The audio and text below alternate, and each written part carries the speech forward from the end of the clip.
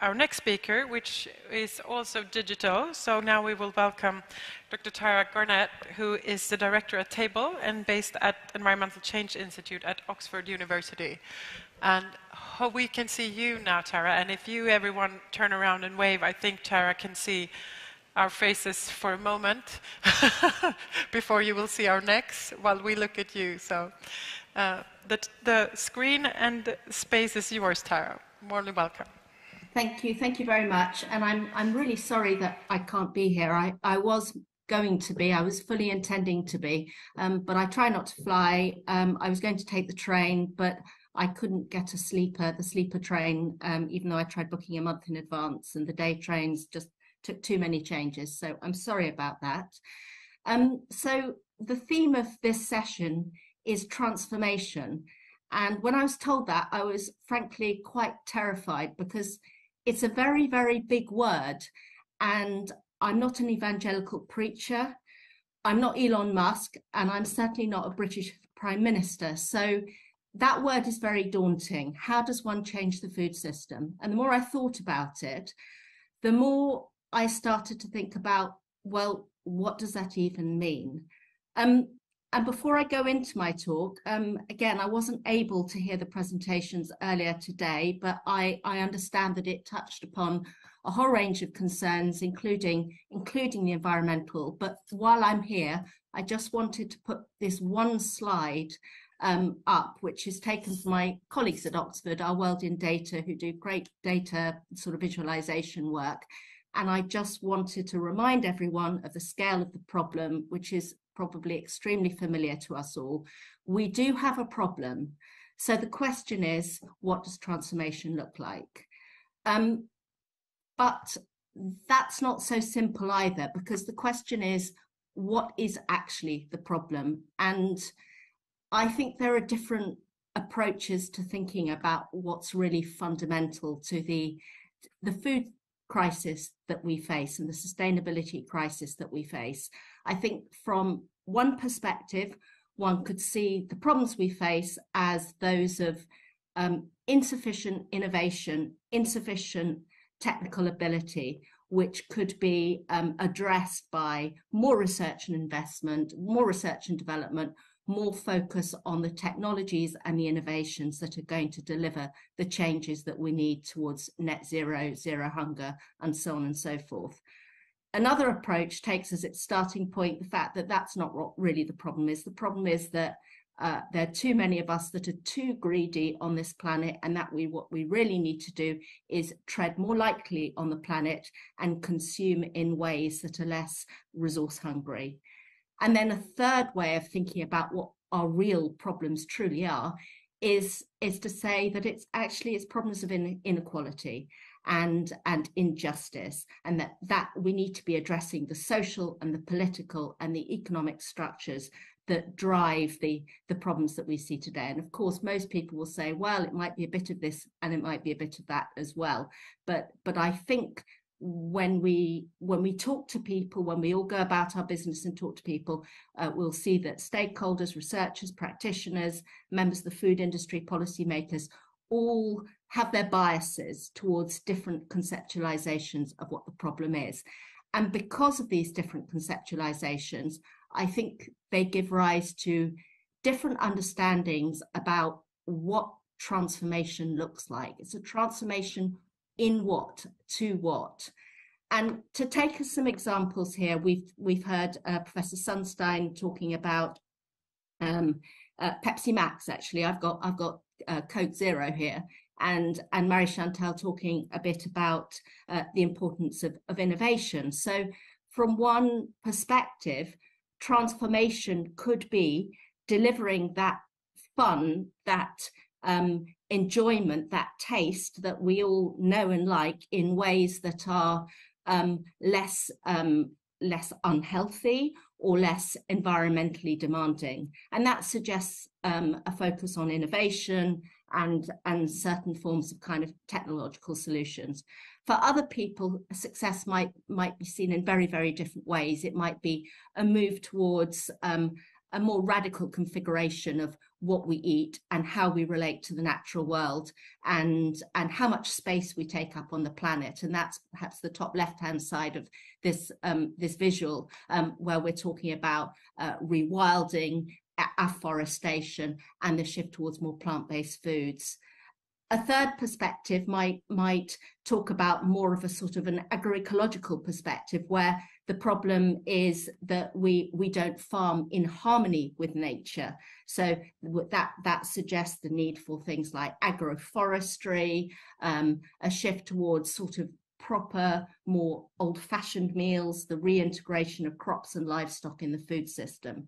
And then another perspective might say, actually, what we need a bit more of that innovation that we've seen with the sort of the shift towards Coke Zero and all the rest of it, but we need to scale it up really, really dramatically and move to technologies that are still very much at the, at the drawing board and at the lab stage. So these are different ideas about what transformation looks like. And so I think we all need to think about this before we start talking about how we might achieve that transformation. But that's my only slide that I'm going to talk about what do we mean by transformation, because I think what I'm really interested in was the question I've been asked to address, which is, how does transformation happen? And I think there are various ways you could look at it. So different ways of thinking about it. So it might, and they will vary. It might vary from your disciplinary lens. If you're a neuroscientist, you might be focusing on a very different understanding about what motivates behavior, what motivates change, from someone who's dealing, who is a sociologist, or who is dealing with organizational theory. So how one understands change to happen is going to be very much founded in what your sort of educational starting point might be.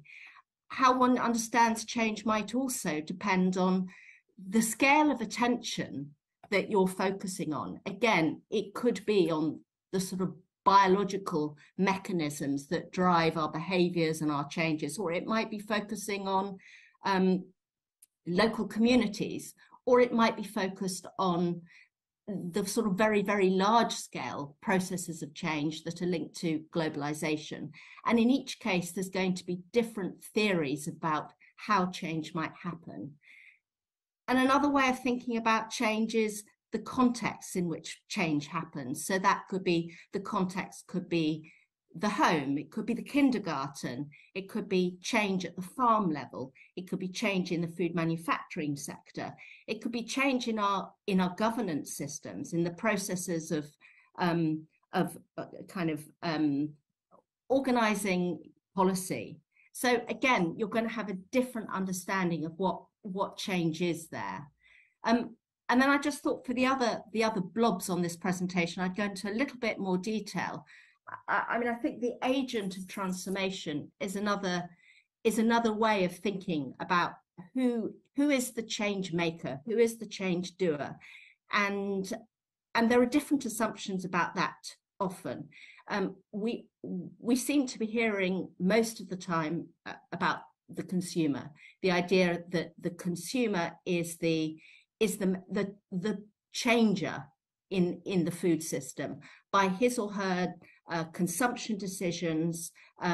The choices are made, and therefore change happens or does not happen, and that therefore the focus should be on encouraging or making the consumer make better, cleaner, greener, healthier choices. Another way of thinking about the agent of transformation is that it's not about the person as a citizen, as a consumer, but the person as a citizen. So this is the role of civil society, that we identify differently, not as members of the market economy, but as members of a global citizenry. And that gives rise to different ideas about what change ought to be and how change happens. Another way of thinking about change is that the agents are actually corporations, that they hold the keys to transformation, and that they are that we as the individual are mindless dupes, sort of manipulated by the advertising and the persuasions and the power of corporations. That's another very, very different understanding of who is doing the change and who ought to be doing the change.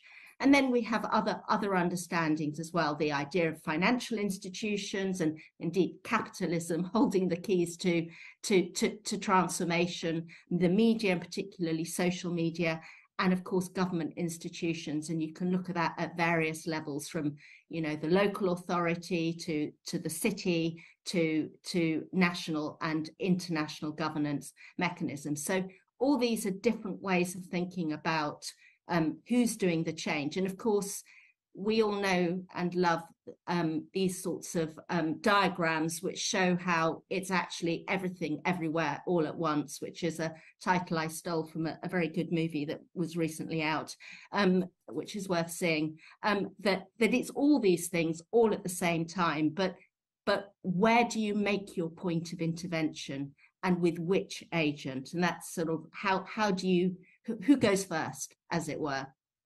And of course, you could think about the agent of transformation, the person or the institute or the institution that does the changing. But then you can flip it around and say, well, actually, who is the target of transformation? So I, as the government representative, who do I focus on with my interventions? Do I focus on the corporation? Do I focus on the consumer? Do I focus on the financial institution? So as agent, who do you focus on? So again, that's another question to ask when thinking about change, like where is your priority for action? And then we have different ideas about how change logically happens. I mean, I think, I'm sitting in a research institution, and the implicit theory of change in a research institution is, if you increase knowledge, then knowledge will lead to action. But if, we know that doesn't necessarily happen. There's another theory of change that is, if you make people feel the real need to change through, a picture speaks 1,000 words, documentaries, movies, etc., then that will lead to change. Another theory is that if you incentivize or disincentivize people, then that is itself a mechanism for change. So if you reward people, or if you penalize people or institutions or companies. And then the sort of the fourth one, which sounds a bit tautological, is the idea that change leads to change. If the context changes, then your attitude might change. And just to give us an example, when before the introduction on the ban on smoking in public places, I can't remember the exact figures, but it was something like 50% of the British public was supportive of a ban on smoking in public places. Once that ban was introduced, the proportion of the British public that was in favour rose dramatically. So when the context changes, your knowledge of the issues and your feelings about the issues will also change. And again, all those logics are based on ideas about what people are really like. People are really good, or they're really selfish. They are really rational, or they're really irrational. They're really powerful, or they're really powerless. That they're important, or that they are irrelevant because wider forces are much, much more significant. The norms and structures and systems that shape what it is we eat for breakfast and how we go about our daily lives. And then linked to that, the idea that we make conscious choices, as opposed to we are simply creatures of impulse, habit, and context. So I think when one thinks about how change happens, it's important to think about what the assumptions are, cognitive and emotional, that drives that theory of change. And I think also, when thinking about change, and indeed what change really is, the moral lens is also quite interesting. We've heard a lot again about how transformation needs to be linked to, for example, fun, or the idea that foods are aspirational or somehow engaging to people. That's one way of thinking about it. But I think another way of thinking about what worthwhile change really is the extent to which it engages us with our intrinsic values, perhaps our kind of deeper moral principles. And again, to give an example from about outside food, you could tell your children that for every A grade they get, you will give them some money, and they may well get lots and lots of A grades, or you might tell your child that it's worth trying really, really hard to do really, really well because learning is worthwhile in and of itself. They might both deliver results, or the bribing with money might work, but will it work in the long run? So I think there are different theories, and again, people fall on different sides of that debate on which is the most effective way of delivering change. And again, once you get to that level, to that change, whether it's the sort of change you really, really want, which goes back to my earlier slide, which is, what does good look like? What does transformation actually look like? And then, of course, we have other very, very sort of classic theories of how change could be made to happen, which is the classic Nuffield Council on Bioethics ladder of intervention, and then the work undertaken quite a few decades ago by Donella Meadows of the Limits to Growth report, who was looking at different ways of thinking about change, with the most fundamental change being the changes in the mindsets and the paradigms that govern the system. Again, the paradigm or the mindset that governs our current system is still very much based on the ideas that growth is good, choice is good, and so on and so forth, that the individual is king or queen.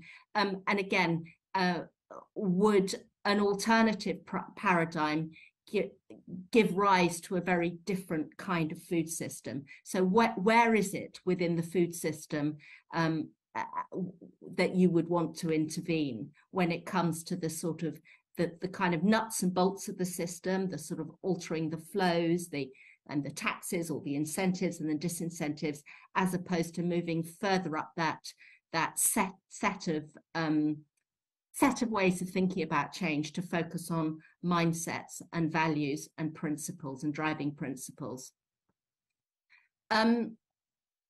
So I've offered some thoughts on how change happens, but I think I have probably already blurred into the confusion of the difference between how change happens and how we think it ought to happen.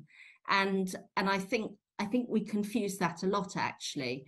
In the absence of quite a lot of evidence that we perhaps need about how changes happen, we think about change that's what change is actually legitimate. So, on the one hand, you have a way of thinking, which is that government should govern. They should be more robust. They should take action. They should set a regulatory framework, versus a whole load of discussions about the risks of the nanny state.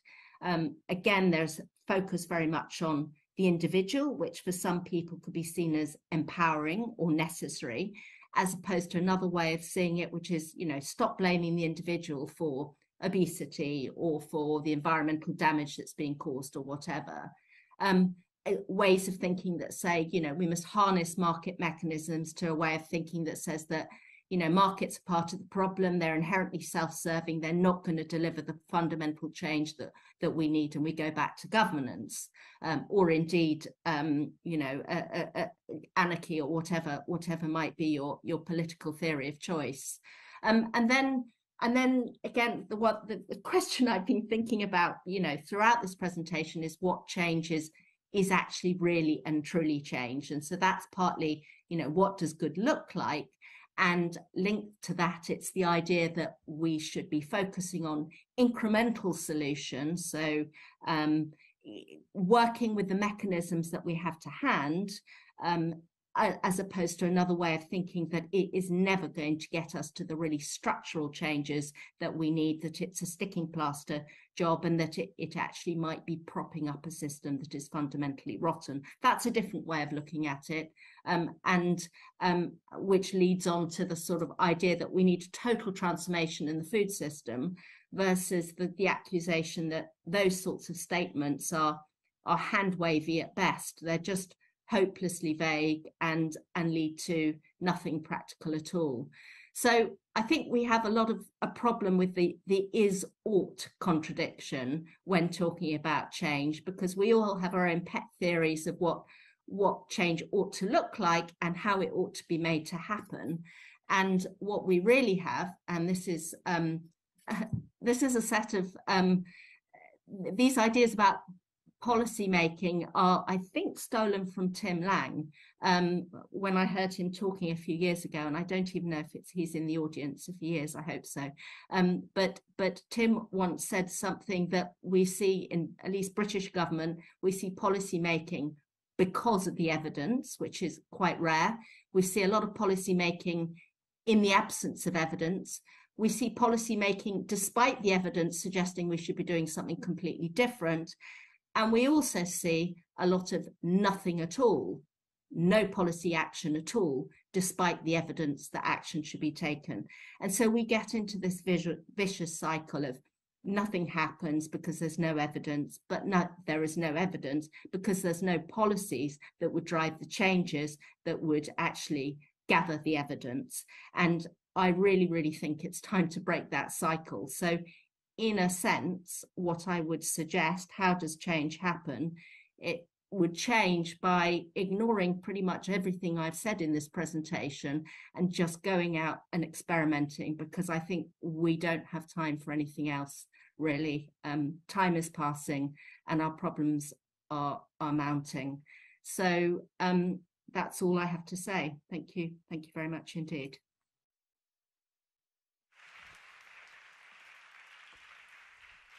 Thank you very much, Tara. A wonderful presentation. And I